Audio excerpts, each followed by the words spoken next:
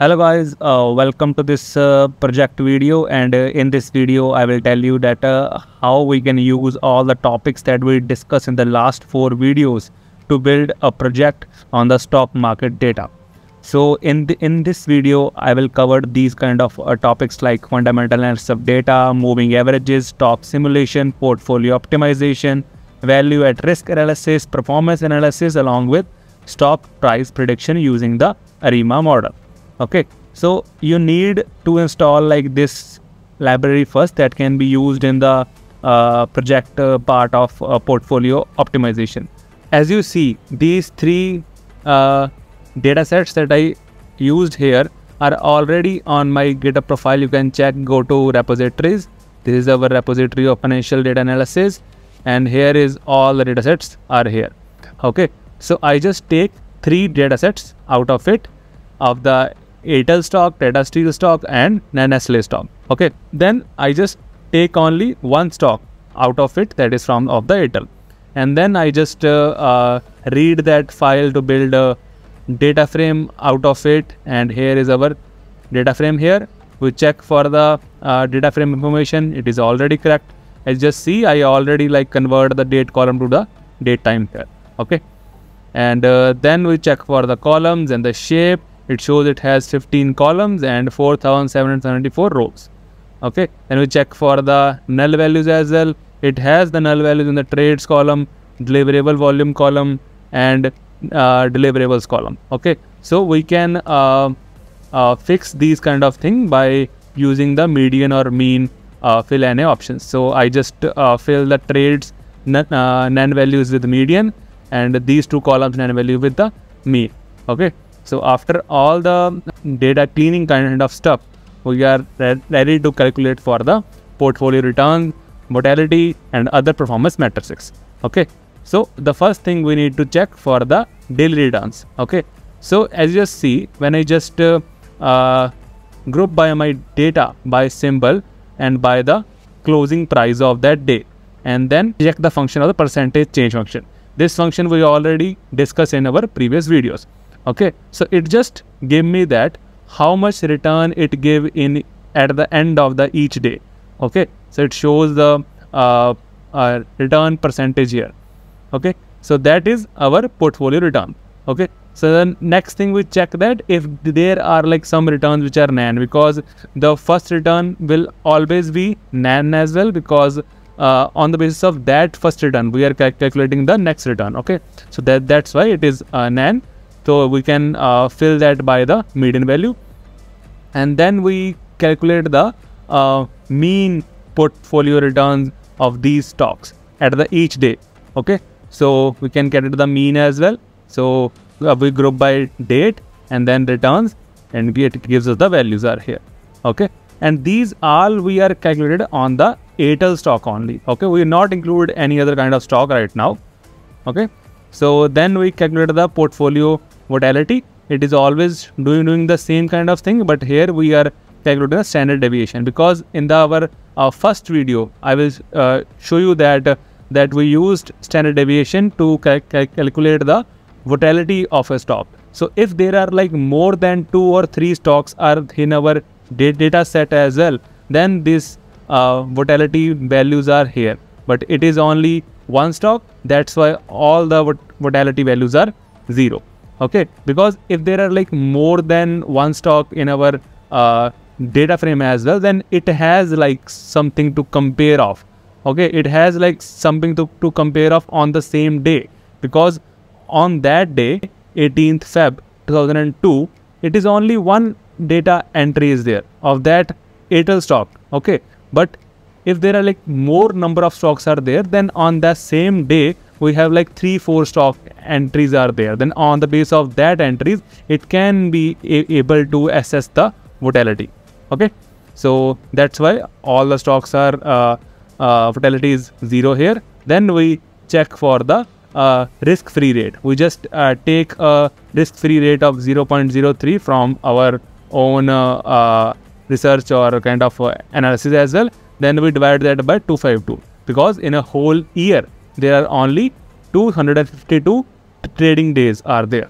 Okay, so we can calculate the risk-free rate for a daily basis. Then we convert our portfolio return this series into the data frame, and then we calculate the portfolio excess return by subtracting all the returns by the risk-free rate, and then we check for the portfolio volatility that we already calculated here as well, and then we calculate the Sharpe ratio, and the Sharpe ratio can be easily calculated by taking the mean out of the portfolio excess return and divided by the portfolio volatility, and then multiply by the square root of the trading days, that is 252. So in that way we calculate the Sharpe ratio as well, and then we try to calculate the portfolio beta values. So the beta values are completely calculated by taking a group by a symbol and then returns, and then calculate the covariance on that returns as well, and then we build a covariance matrix here, and then by using the covariance matrix we divide that covariance matrix by the variance of the returns column, and then we have our portfolio beta. And here we have portfolio beta of the ATL stock. There is a like name kind of a thing is there, because a few years back the name of the ATL stock is Bharti only, but now it is Bharti ATL. Okay. So then we try to go to calculate the portfolio alpha values. So here we do the same thing. We just make a data frame out of the portfolio beta values. These two values are here, and then we combine this with our whole data frame here, and then we have a data frame with the beta values are available as well. And to calculate the alpha, we just subtract the portfolio excess returns from the combined data beta values, multiply by the combined returns minus risk-free rate.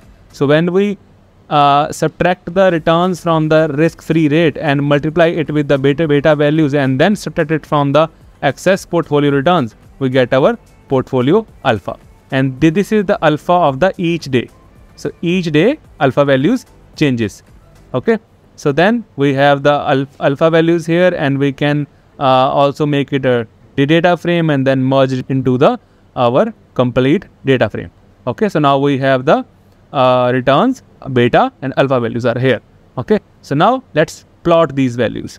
So the first thing, I plot the returns plot. I just take the return column here, and on the basis of date I just make this plot.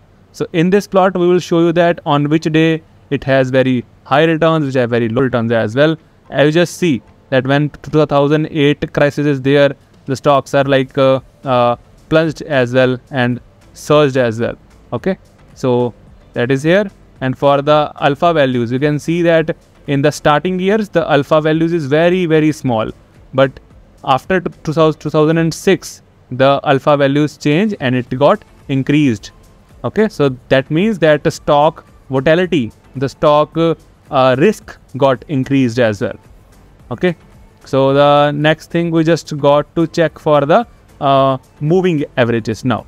Okay. So first we make the index of the date column, then date column is index now, and then we check for the moving average of 20 days and 50-day period, and then we calculate the mean of that, and then we have the moving average of 20 and 50 here as well, and then we try to build a plot by using the plotly, and we can use the close column here, and then these two columns here, and we build a plot. I just see that the close pricing is with the blue line, and the 20-day moving average is with the red line, and 50-day moving average with the green line. I just see the stock is moving as per its mean, or as per mean of the 20 days or 50 days as well. So that is a beautiful representation of the stock price analysis by using the moving averages. Okay. I hope you guys understand until this. So in the next part, let's start with the stock price simulation kind of thing. So the first thing, we just check for the last price, that what is the last price of that particular stock, then how many days we want the a simulation. We want simulation for the next 30 days, and time interval is 1 day. Then we check for the returns by taking the mean of the return, and for the volatility by calculating the standard deviation.